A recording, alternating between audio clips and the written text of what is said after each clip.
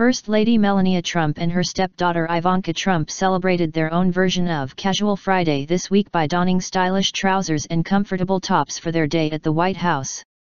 President Donald Trump's 47-year-old wife looked stunning in a pair of wide-leg black pants and a casual white button-down to attend an event honoring military mothers in the East Room of the White House on Friday afternoon.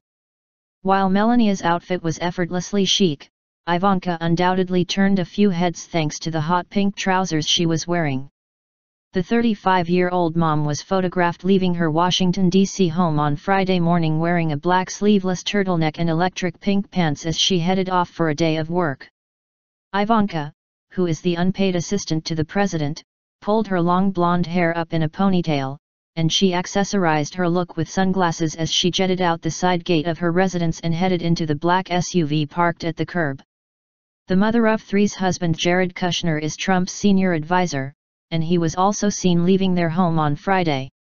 The 36-year-old was wearing a gray suit and blue tie as he walked out the door and headed to work.